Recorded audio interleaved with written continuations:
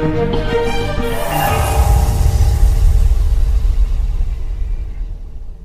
on day 3, from Austria, Conchita Wurst, participating in the Eurovision Song Contest 2014. With the song Rise Like a Phoenix.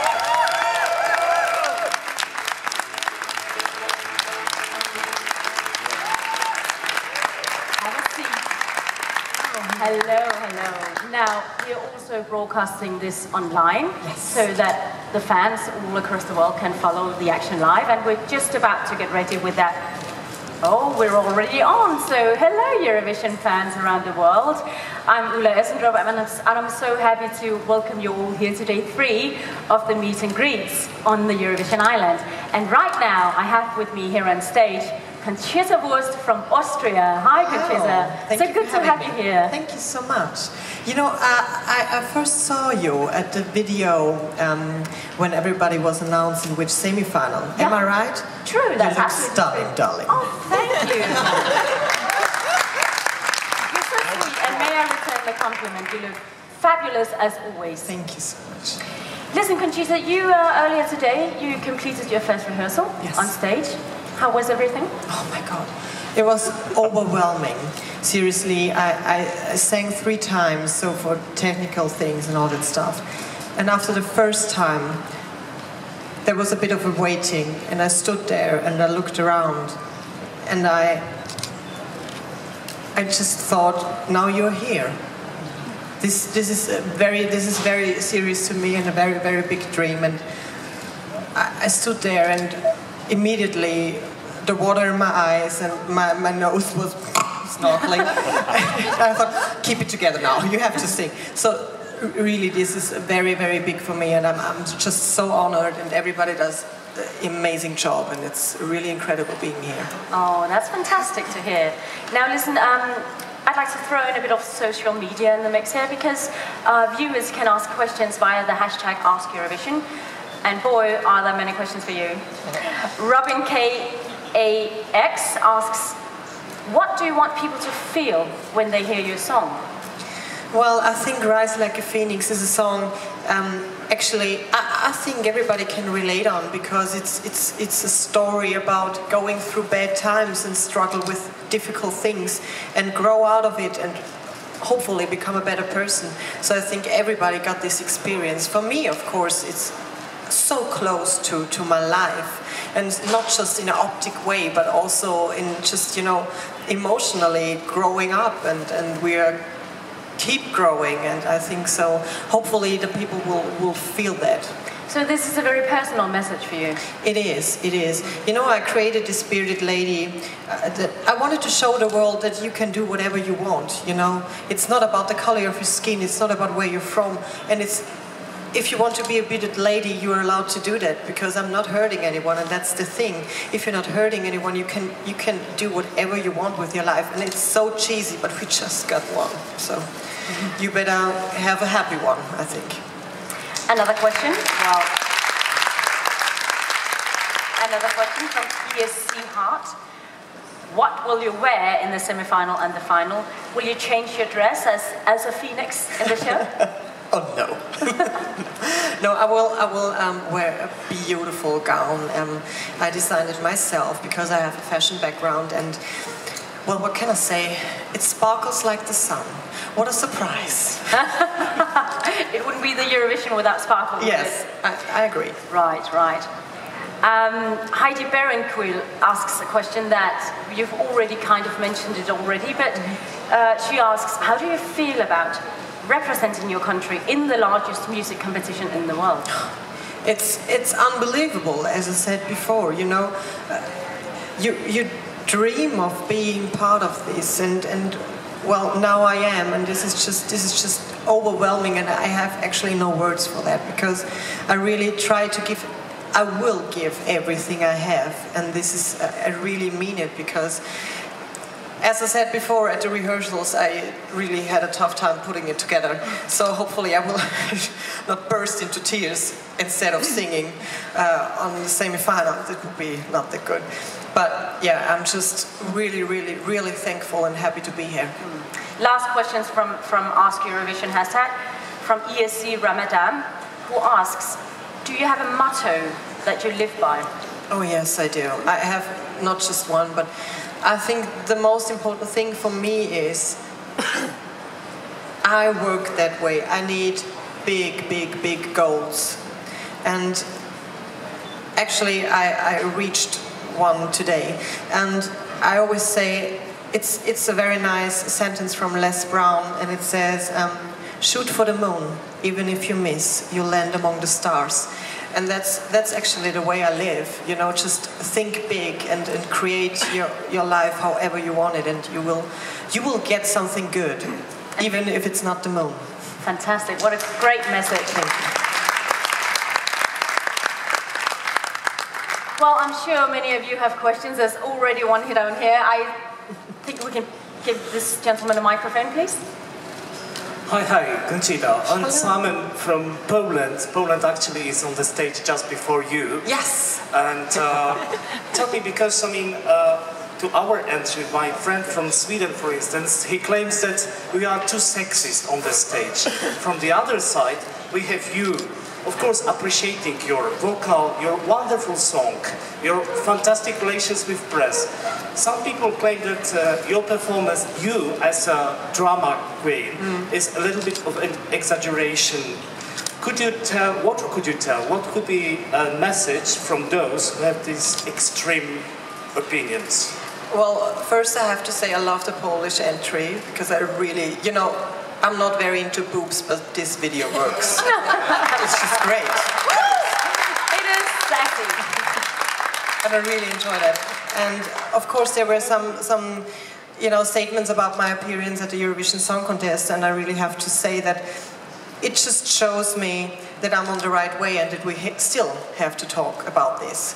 And I don't really get it, you know, because in my world, it's not important who you love, and it's not important if you have a beard or not, because it's just not very, you know, it's just a little facial hair and nothing more. And as I said, above it all, I don't get why people are paying that much attention to something they don't like. So, thank you for your time. I think that's a good point. Yeah. Gentleman in the jacket. Hi. Hello. Hello. I'm from. My name is Jacob Rice, and I'm from Eurovision Nyt. I'm a little confused because a lot of rumors, a lot of people say she, and some say he. And but how does it work? Do you have like, I don't know how to say it. Do you have an alter ego? Of course. No, I know what you're going for. Listen, I'm a drag artist. I always say... sorry. No, let me finish. I know what you're going for, because you're just... No, I mean shoes. Do you have shoes? Sorry. Do you have like female shoes or lady shoes when you go? I have everything in my closet. Okay. But what about, I mean, just by the size, how do you get female shoes? I have very small feet. Oh. That's why all the drag sisters hate me, because I have this little feet. And women must be jealous as well. I would love to have that size and that body. Thank now, you. another question over here, yes? Yes, you? Hi Conchita, I'm Hi. from the Netherlands, Dutch television, SBS6 Show News. Conchita, I respect the way you look, what you're singing, and the message you're sending out all over Europe. But aren't you afraid that in more conservative parts of Europe they don't understand what you mean and how you look? Well, first of all, that's why I keep on saying it, that everybody gets it. But I know that this could be, you know, and it's not just a problem; it's a fact that most of the people don't really get it. And as I said before, it just shows me that I'm on the right way, and that we have to keep on talking about that. And I get this question a lot because I was traveling around since September, and everybody, especially in Austria, asked me if the people out of Austria more tolerant or not. And I have to say, you know, in this particular case, I can't answer it in a very objective way, because people invite me and they want to see me, so obviously they are nice. But I don't think that it depends on a country if you're tolerant or not. So even in Austria, there are people who like what I do. So I don't depend it on a country. I think the message is pretty clear by now. So any questions about the competition, the music, and the whole song? Yes, some in the background. There's a gentleman in the background.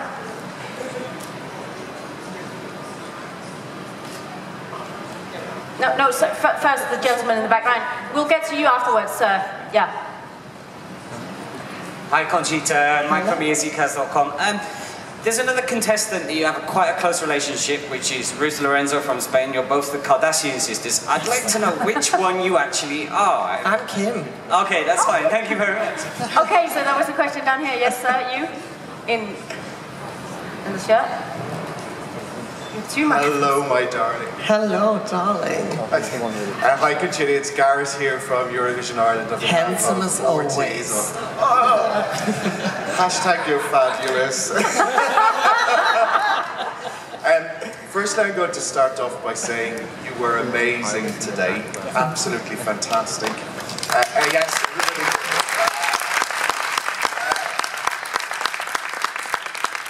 You looked amazing. So I sort of felt that I needed to do something for you. So I'm just going to do a little bit of a striptease for you. Okay? This is what I like. It's all for you, baby. This is so great. I've seen those on Twitter. And I have one for you. You have one for me? I have one for you. Oh, that's great. Wearing my head on my body, great. Can you give that to Conchita, please? Thank you so much. Conchita, I know that we have said, because when we've met several times, that the ultimate goal is to win a Grammy. And if not, we're going to steal one from Celine Dion. We've agreed on that. I will grab it. We will grab it. Yes. Okay. Today, do you think you really took a step forward in that journey, on that road, to being the artist and performer that you want to be? Well, oh my God. I hope that it's a step in the right direction, but actually now I'm focusing on what's going on right here. But of course, as I said, it's just, I've never been on such a huge stage, and my imagination that all the chairs are full is just unbelievable, and hopefully it's not the last time I'll be on such a huge stage. And if you can indulge me. Excuse me, so we have to pass the microphone on because there's so many questions here as well. Yeah, yes, you with the bracelets on. Hi, my name is Olivier from www.copenhagen.com.dk. And you look stunning. Oh, you look fantabulous. What a great style. Anyways, so the reason I just want to ask you, there have been a lot of comments, among others, from your Eurovision fillers, homophobic comments. And I just want to ask, does that affect your performance? How do you feel about being in a competition with people with such a narrow mind? Well, no. Nobody got the power to affect me or my performance. No one. Of course, this particular case is very much discussed in the last weeks, and I said, well, he apologized, and it's fine for me. But I have to say, he apologized by saying it was a joke and bad translation and so on. And I have to say, even if it's a joke, it's not funny, and that's the point. But he apologized, and that's fine for me. I think he learned his lesson. Okay, we have only time for a very few questions, so better make them good ones. France, down here in the front row, back. Yeah. Hello Conchita, I'm Frau from France. The last 2 years was not good results for Austria. What do you have that makes Austria have better results than the last 2 years? Oh, we will see. If I reach the final, then there is something. But now I don't know if I have something more than the others. I always say that the Eurovision Song Contest, is so, how can I say, you don't know if you got the right song. You know, everything, I think every song got the potential to win, because you never know what the audience wants this year. So we will see. Yeah, you can't tell. Gentleman here in the front, a microphone for you. Hi, honey. Hello. I'm Sasha from Eurovision Austria. Nice to have you here. I just want to ask complete other questions. The first step is Rise Like a Phoenix. And do you prepare some album, or are there some idea about the other songs, or to hear more about you? Well, there's a big problem with my album, because I love so many different music styles. And it's not that easy to put a Pussycat song beside a Celine Dion song, you know what I mean? So this don't really works out. So I try something new, and I try to go single by single. And after 12 years, I have a full album. Isn't that great? Well, it's a puzzle, isn't it? I'm so sorry. I know that many of you have so many questions you want to ask, but time flies here, and it's only 20 minutes per act. So we're going to wrap it up here, and to all the Eurovision fans online, thanks so much for watching. We'll be back in approximately 20 minutes with Lithuania and Vilja. And don't forget, you can ask the artist questions via the hashtag AskEurovision on Twitter. Thanks so much. I'll see you soon.